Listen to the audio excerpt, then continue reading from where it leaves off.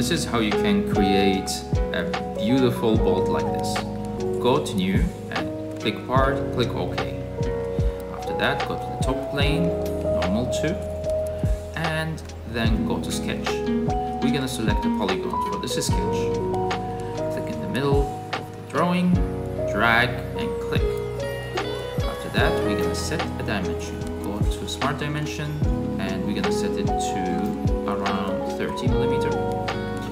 After that, you're gonna create a circle. Again, click in the middle and click somewhere right there.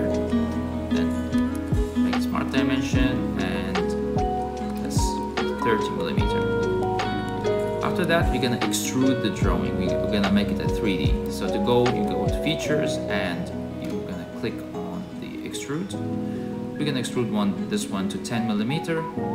That's fine. We're gonna go to extrude again. This time we're gonna select the extruder from the tree and we're gonna select the sketch that we just extruded. Now we don't want to extrude that part, so we are going to clear the selection and instead we're gonna select the middle part. Now we're going to extrude it to 60 millimeter. If you want to increase it, that's up to you, but in our example it's 60 millimeter. Click OK. Now we want to create the thread. To do that, you go to features and you go to hole wizard and then thread. Now we're going to click at the edge of the cylinder and it's going to create the thread for you.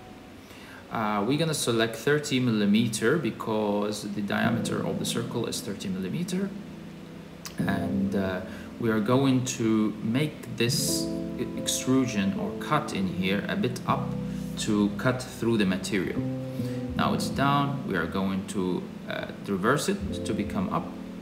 And we're gonna make sure that we want to trim the end to make it look nice and smooth. We're going to trim the first upper bit and the lower bit. Click OK.